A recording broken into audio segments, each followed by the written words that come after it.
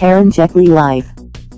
Hi guys, welcome to my channel, and today in this video tutorial we are going to discuss round robin CPU scheduling. So guys, till now if you haven't subscribed to my channel, please subscribe to my channel and click on the bell icon so that you do not miss any notification. So guys, now let us start with round robin CPU scheduling. So guys, what is round robin CPU scheduling? In round robin CPU scheduling, they says we divide the CPU time into equal time slices, and then we assign the equal amount of time slices to all the processes which are waiting for their turn. For example, these are the four processes. This is their arrival times and these are their burst time. So what the CPU does, it divides its time into time slices, and each process gets his time slice. For example, the time slice of CPU in this case we are taking it as 2. So process P1 comes, it will process P1 first for 2 seconds, okay, then it will leave P1 and it will jump to P1, again it will process P2 for 2 seconds, and so on. It will keep on repeating them, it will keep on processing them for 2 seconds until all the processes they finish their processing. Okay, so guys, to explain it, now we are going to draw a Gantt chart, and then we are going to calculate the average waiting time and turnaround time. Okay, so let's go. So guys, here are the processes, these are their arrival times and these are the burst time, and CPU time slices of 2 seconds. For example, CPU will process them for 2 seconds each. Okay, then again it will keep on repeating it until all the processes are done. Okay, so first comes at time 0. No, let me write it little down. Okay, so guys, at time 0, which process comes? P1 comes. It processes how much time it takes. Time slice is 2, it processes up to 2. So after it finishes 2, how much burst for P1 is left? For 1 second. Okay, so then at time 2, which process comes? P2 comes. So P2 processes, how much is the time slice? 2 seconds up to 4, and how much burst is left for P2? 4 seconds, right? So then P3 comes. 2 seconds up to 6 it goes. How much is left? 2 seconds. Okay, then comes P4 at time 6.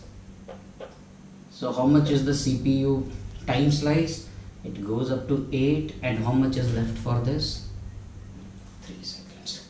First complete 2. So then how much is left? 1, 4, 2, 3. Okay, after this all 4 has done, again CPU will jump to process P1. So now P1, again at time 8 P1 starts, but how much time P1 needs now is 1 second. So in this case CPU will end its burst after 1 second, means again P1 will come at time 9, it will finish. So P1 is over.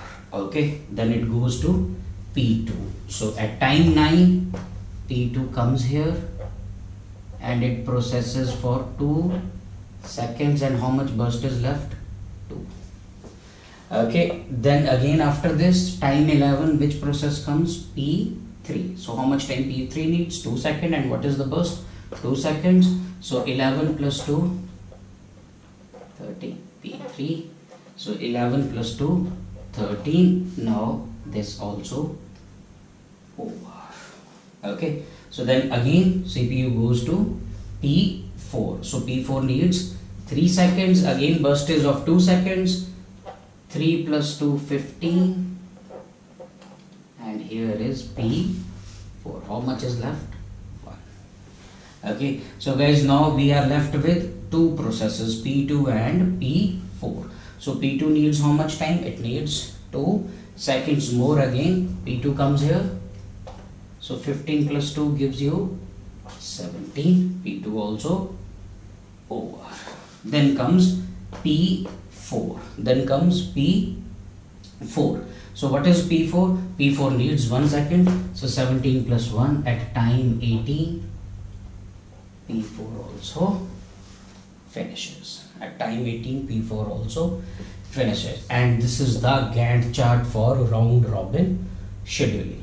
So guys, I hope you understand up to here. So guys, what is turnaround time? So turnaround time is the time which a process takes to complete its execution after it has been submitted to the CPU, right? So how much time a process takes to complete its execution after we submit that process to the CPU is called as a turnaround time. And the formula to calculate turnaround time is completion time minus arrival time. Completion time minus arrival time. And to calculate the average turnaround time, first we need to calculate the turnaround time for each process. So guys, here P1. So P1 finished at time 9. Okay. And P1 arrived at time 0.